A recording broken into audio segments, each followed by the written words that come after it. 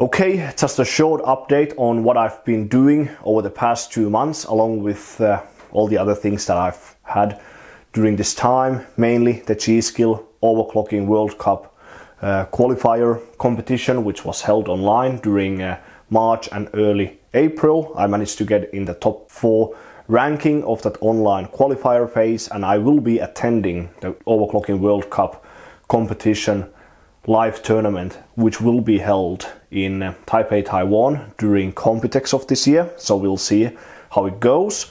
But anyways, along with everything else that I've had during these past 2 months, I have been building a pre-overclocked system for another user who's also a member at our Finnish tech media site forum called IO Tech. He actually approached me during this past winter, like, would I be willing to do some overclock testing on his new parts he is going to be putting in his new system, and would I be willing to do the delidding process on the actual CPU. It was actually unknown would he choose a 1300K or the KS. He actually purchased both of them and he sent me both of those chips, and we decided to go with the KS as it seemed to be a little bit better. But no big differences between the two, as both of them weren't like among with the top range of CPUs I've seen this far. So anyways, he sent me the Asus Maximus Z790 Apex motherboard along with the 1300KS, which I already deleted on my previous video, and also for the memory he decided to go with the best offering from G.Skill at the time of making this video, which, well, this has been the highest range option from G.Skill for the Hynix A die memory IC. So this is the Trident Z5 RGB 8000 CL38. So this is definitely one of the best options on the market for Hynix A die if you want to go with those type of memories, and you should be aiming for Hynix A die if you are going to be buying any of these 13th gen CPUs, and especially a good motherboard that can do memory frequencies of DDR5 7000 and beyond. So as for the CPU overclocking, as we already know, the temperatures are so ridiculous already out of the box when you try the parts for the first time. So you pretty much hit 100 degrees Celsius, even in non-AVX based workloads, just at start. So the first thing you usually do is undervolt the CPU, see if it still remains stable at the stock frequencies, and see if you have any kind of overclocking headroom whatsoever.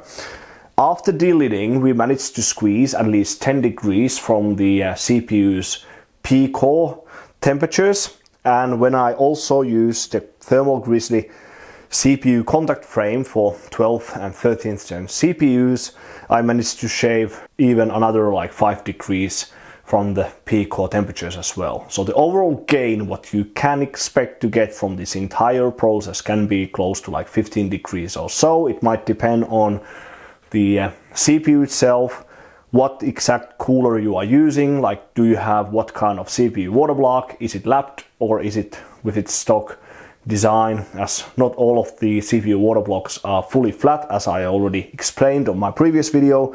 Most of those CPU water blocks, they do actually take into account the unevenness of the CPU heat spreaders already by default. So with that 15 degree reduction in temperatures, I managed to do a very mild overclock on the CPU. So the highest profile was 5.6 on the P cores, and like 4.5 to 4.6 on the Atom cores, and around 5 GHz on the cache. And the P cores were like designed that they would run at like 6.1 to 6 GHz for 1 core and 2 core operation, then like 5.8 for 3 and 4 cores, 5.7 for 5 and 6 cores, and 5.6 for 7 and 8 cores. Yes, that is pretty much the same level as the stock operation. There is a mild overclock on the Atom cores, but you can't really go too nuts on the CPU frequencies, as the guy who sent me these parts, he really stressed that he wants the system to be at least stable in gaming situations and so on. Of course, you can hit nearly the same frequencies even at start, but if the CPU is throttling constantly, you are losing a lot of performance. So you definitely don't want the CPU to throttle all the time, because that definitely lowers your overall performance, and it can also reduce the lifespan of the CPU in the worst case. But we don't know how much these high temperatures will affect the overall lifespan of these CPUs, because most of these CPUs can actually sustain pretty high temperatures for a while. But yeah, so that's the CPU part. Now with these 13th gen CPUs and Z790 platform, the biggest spotlight on the overall performance gains is actually on the memory. So with memory, you can actually gain a lot more on the overall performance compared to CPU overclocking. So that's the overall, my opinion about this whole platform and launch. So you want to get the highest possible memory frequency with reasonable timings. The best configuration I got with realistic voltage of 1.5 or so was DDR5 8200 with timing table of like CL36, 48 or 47, and I think the TRAS was at like 48 or so, and common rate 2. Most of the second timings were set manually, like pretty good, like TRTP, 4 active window, and the refresh interval was also set to the max value, which really helps the overall latency of the memory. And the last 2 of the third timing, so was it TWR, WR, DR and DD, those were also set down to 4 and 4 on the highest profile. So that's pretty good overall baseline. So you want to get the most out of your memory, and you cannot just skip the sub timings altogether. You should try to set the most important ones manually, especially the refresh interval, TRFC to a pretty good level, and the last 2 of the third timings. With that configuration, I think this overall setup is all right. Now I just have to make sure that I can ship these parts back to him like safely, because the contact frame, it doesn't really have that much length on the screws, as if you have seen the video posted by DeBauer. You only tighten every single screw over here just very lightly. So there's a risk that this contact frame could actually come loose from the socket, but it's still relatively unlikely if you ask me. So I'll have to check if I should use some like zip tie or some other form of protection during the shipping to hold the CPU in place.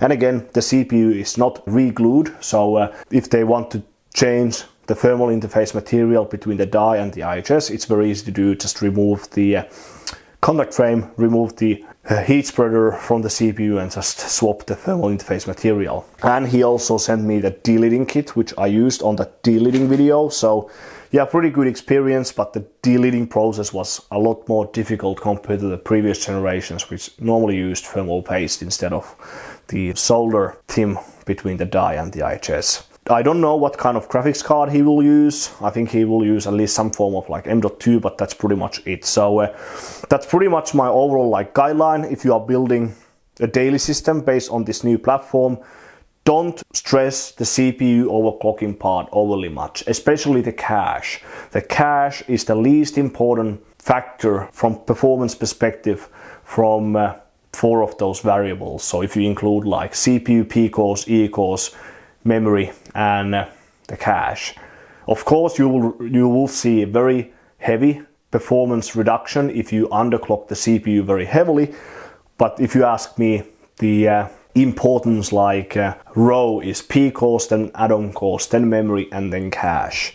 It's very easy to maintain stability on the CPU in AVX-based workloads if you use high enough negative offset for the CPU, so it will just downclock the CPU like 300 MHz or even 400 MHz in AVX2 based workloads. But the biggest difficulty is the temperature, because if you use manual voltage, it will keep that voltage and it doesn't actually reduce it for those lower frequencies. So that's actually the hardest part about AVX based workloads. Yet in normal use cases, you don't really see that much AVX utilization in just gaming use. That pretty much happens only in a workstation based like programs, so I don't know if that will be an issue. We'll see.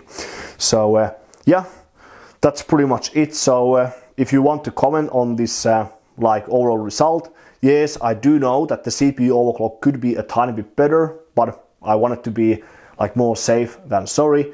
And yeah, these CPUs we tested weren't the best in the world, so we would have to get at least a tiny bit better 1300K or KS if we wanted to achieve like 5.7 to 5.8 in non-AVX based workloads for all of the 8 cores being used at the same time. But just leave a comment down below if you want to comment about this like result and this rig. The Apex itself is pretty fine. I don't see like overly massive differences between the Apex and the Dark Kingpin.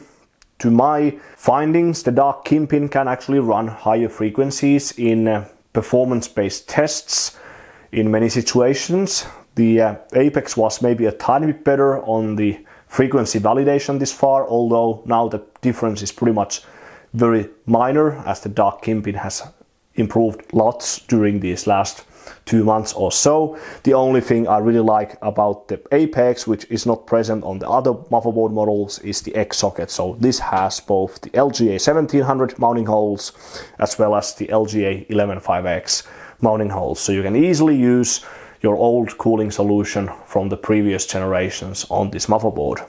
That's pretty much it. So thanks for watching one of my videos once again. Maybe subscribe to my channel if you want to follow my content in the future, and maybe check out my Patreon page as well if you want to support my work. And yeah, thanks for watching one of my videos once again, and I will see you on the next one.